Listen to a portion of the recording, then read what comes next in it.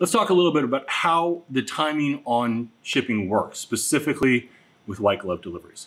Again, white glove delivery, furniture delivery, is not exactly like other experiences you've had. It's different, and it's important to understand those differences. When we finish building your sofa, we'll send you an invoice for the final balance. You pay that invoice. We then schedule pickup from the delivery company. They're going to pick it up from our factory in Hickory, North Carolina. They will take it to their warehouse, which is also in Hickory or thereabouts. They're going to hold on to that furniture in their secured, climate-controlled warehouse until they have a route planned for your region. Now, depending on where you live, this can happen quickly. It can happen sometime in the future. Depending on the volume of deliveries the delivery company is dealing with, it might mean, depending on when your furniture is picked up, that you miss the window for the soonest route and you are on the next route out in scheduling. This is just the realities of how the system works. It can be slow. It can be a little bit aggravating because you don't have an immediate answer on it, but you just have to have patience that it is going to get to you. The white glove delivery team will, once they have a route scheduled to you, they will notify you. This usually happens a week before they deliver it. So they may hold on to your furniture for a few weeks before they actually have that route scheduled.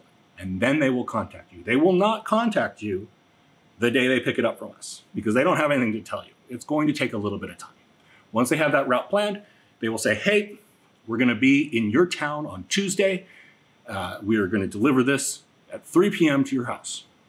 That is their best estimate of when that's going to be delivered, but you have to understand there's also a little bit of wiggle room in that because they are delivering this furniture by driving all around the country. They're dropping off at a lot of people's houses. They have estimates on how long it takes to handle a delivery for each home. But as you can imagine, stuff happens. Sometimes things have to be carried up stairs. Sometimes doors have to be removed. Sometimes there are surprises that slow down that delivery process, and that can push that schedule. So you keep that in mind. There's a little bit of uncertainty in that timing.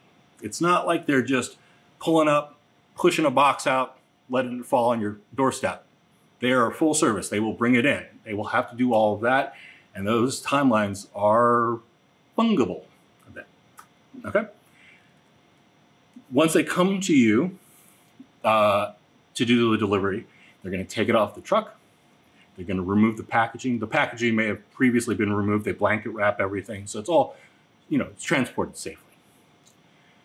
They will carry it into your home. They will place it in the room of your choice. If legs need to be installed, if section needs to be put together, they will do that. And they'll take all the packaging away with them. If you have a complicated delivery, think about it. If you have tight doorways, if you have tight passages and corners, if you're going upstairs, particularly up multiple sets of stairs, particularly if you have a heavy piece like a sleeper sofa, we really would like you to let us know ahead of time so that we can inform the delivery company of that. Of course, we should have had this conversation prior to ordering because we really want to make sure this piece is going to fit, period. But if the team will need to be prepared for, doing a lot of labor, they like that heads up. That's just a courtesy to them that you're extending. So keep us in the loop on that. Be sure to communicate that to the delivery team so they're aware of it as well. We will do our best to convey that information, but just verify stuff. When that furniture is delivered, I need you to inspect it. You are there. You are the only person there that can inspect it.